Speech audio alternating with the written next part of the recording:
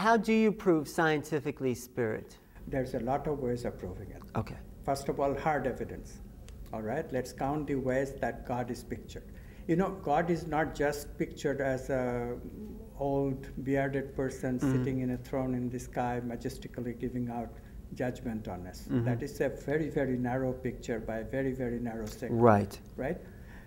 Generally, all religions, all traditions agree that there are three areas in which proof has to come.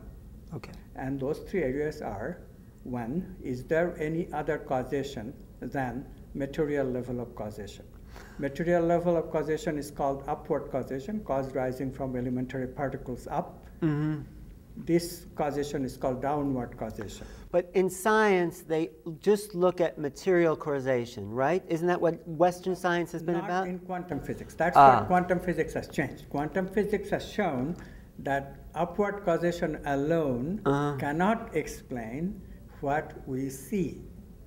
Give me an example. The example is, you will be absolutely surprised.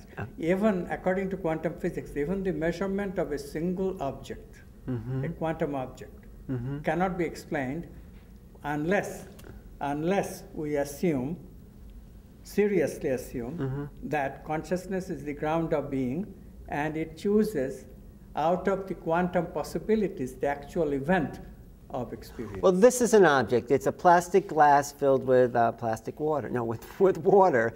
And so this is an object that's existing in time and space in this reality. No, not true. It's not. Okay. According to quantum physics, it's just a possibility with time and space as parameters to describe that possibility. So let me understand this. This time and space describes the qualities of this object. Yeah, to keep track of the object in a parametric space. Oh, okay, in space and time.